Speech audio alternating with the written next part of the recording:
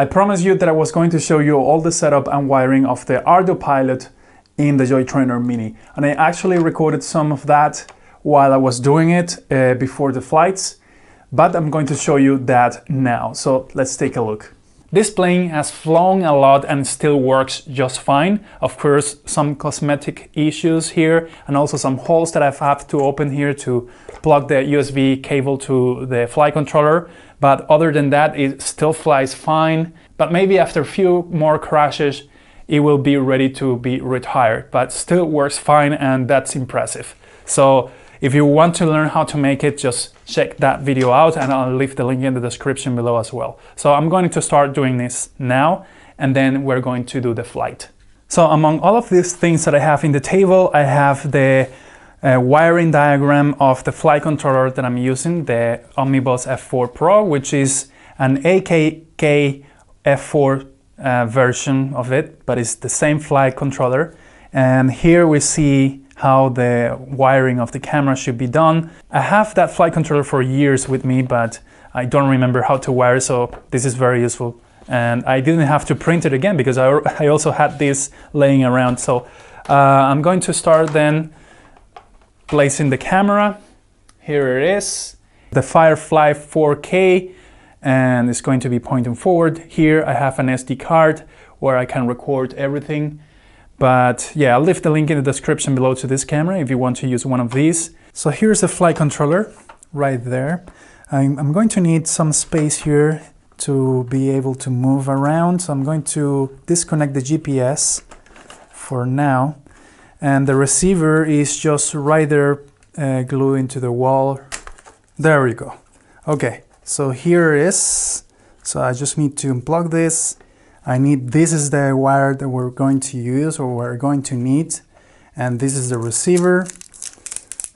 Still works just fine, but I don't think we're going to use this for the long range we need. So this is the receiver we're going to be using, the RS Slim Plus from FR Sky. And it is very compatible with the module that I'll show you before. And we have two connectors, one at the back and one at the front.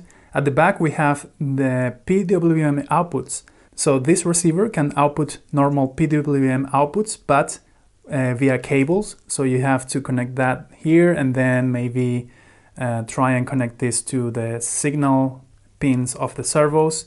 But we're not gonna need that. This receiver is made this small because of the size, weight, and it's perfect for drones, racing drones. We have several connectors here. We have the S port, we have S bus in and S bus out. So we're going to need the S bus out and of course the VCC or power and ground. So we connect this here like that. So I know that my S-bus out is the gray wire, and then we have the power wires, positive and negative. So we have to solder this to a connector or something to be able to connect it to the flight controller. We can simply get some sort of connector like this to plug it there and solder it to here. So that's what I'm going to do. For video transmitters, I have a lot to choose from. These are from AKK. They have sent me these a long time ago. I've done several reviews of these in the channel some time ago.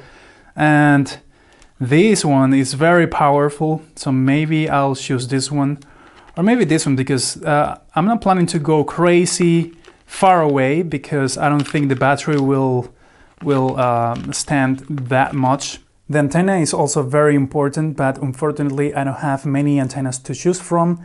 I'm gonna be using one of these. I think this one behaves really good from my previous experience using this antenna.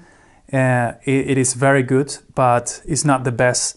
I have another one, but it doesn't perform as well as this one. Or maybe I should do a test. I should bring to the field 2 or 3 different antennas and test them and see which one is better. So this is what it ended up with, the video transmitter on the tip of the wing. So it is very separated from the other parts of the electronics, although the frequency of the receiver and radio is very different from the frequency of the video. I like to keep them separate so I have more a little bit of space and there is not much interference going on, but shouldn't be a problem. But keeping it up here on the left wing, right on the tip of the wing, well, I can place the antenna there and no obstacles around. Like, I think it's a better placement. But yeah, this is a very powerful video transmitter, 5.8 gigahertz. And from there I run a cable down here, which is only power and the video signal. So it's very basic, and that's it. So if we take a look inside, it's going to be a very bad mess there. It's not easy to identify things here, but I can just explain you what I did here, and it's very simple. This is actually almost the same setup that I did with INEF the last time using the Joytrainer Mini, but I didn't have a GPS module. And yeah, but I was using a long-range receiver, which I think I didn't have to use at the time, but now I have to. So the only difference here is this huge capacitor that you might see here. This capacitor that you see here. Oops, I unsoldered this. Well, this capacitor is connected to the 5-volt rail here and the ground of the video signal.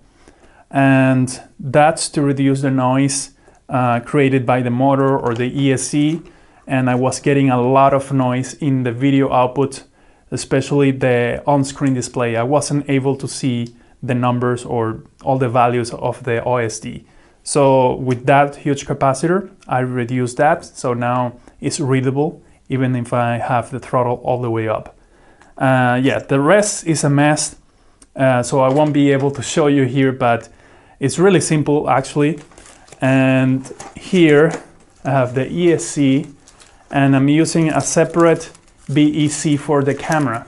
So I'll show you here. This is the BEC that I'm using for the camera. The ESC has its voltage regulator, but it's to power the flight controller, and I'm using a separate one to power the camera, because this camera needs a lot of power, you know, to record and do the whole function.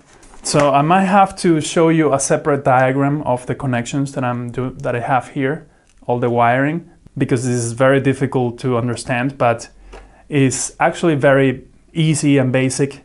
The flight controller is on top of a foam board support. So the main thing is the software and connecting everything to the right servo or the right channel. But everything else it's on the software, and I had to go through the Ardupilot documentation to see the specifics about the flight controller, about this Omnibus F4 Pro, because you have to set up or activate certain parameters for this flight controller so you can take the advantage of the current sensor and things like that. So I would say that the Joytrainer Mini is an excellent plane if you're starting in the hobby. It's very small, easy to build, but it's not perfect for this application, using it for Ardupilot or, you know, to explore and put a camera on it. It is okay, but it's not for that. It wasn't designed for that. It was designed for learning to fly and build your first RC plane. Now in the future, I'm thinking to design maybe a wing or a different kind of plane, specifically designed for this kind of flight controllers or this kind of software for exploration or FPV and things like that. So for now, it's being very nice. I don't think I'll be using too much the Joytrainer Mini in the future.